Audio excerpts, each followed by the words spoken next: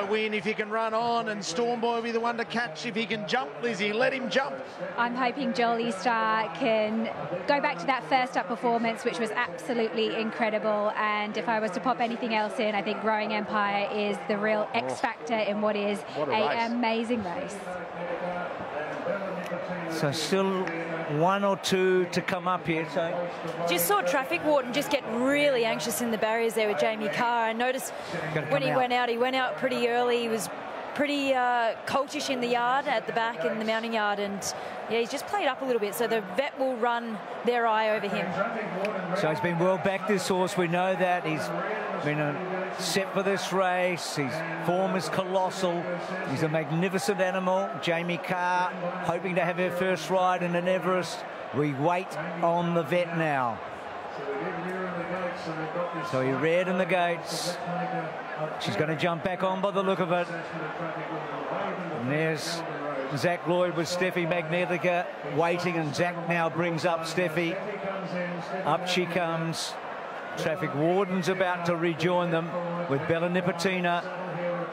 She's an old mare who has got so much to offer. She's won $11.5 million in prize money. She's been everywhere, this one. Tough as tough. Up she comes. One to come in. Traffic Warden. 12 months we've been waiting. Well, hang on a sec. He might be out here. He is out. I reckon they've closed the gates.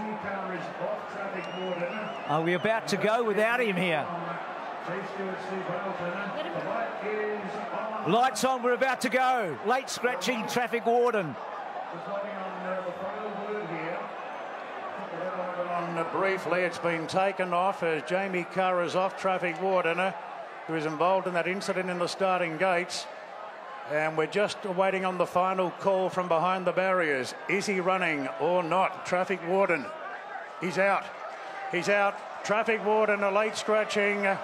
Traffic Warden withdrawn here in the Everest, and we're just about ready to run. Waiting for the all clear. Jolly Star is the favourite.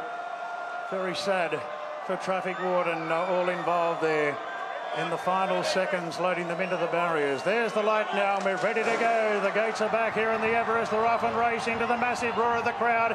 Bella Nipotina came out running wide out.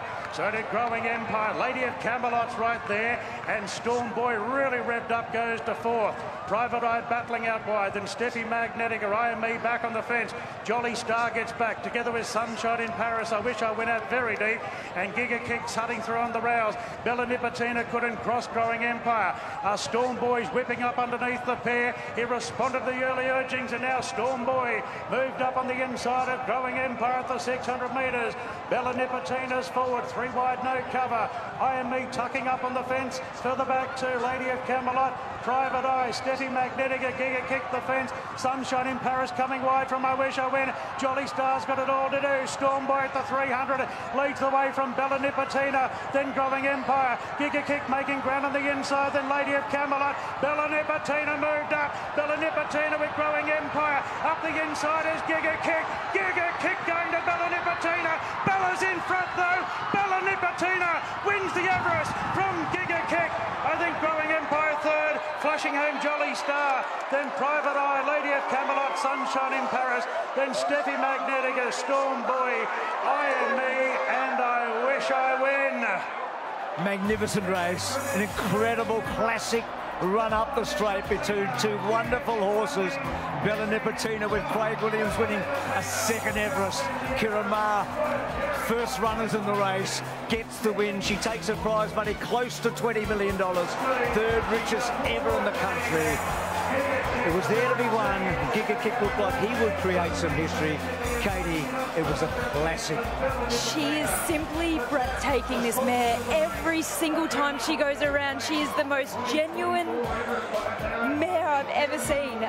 From drawing a barrier like that to be able to three wide the trip and still fight on a horse that had all the favours up the inside and Giga Kick. She deserves all of these accolades. Water Horse, she was an $80,000 English Premier purchase as a young yearling.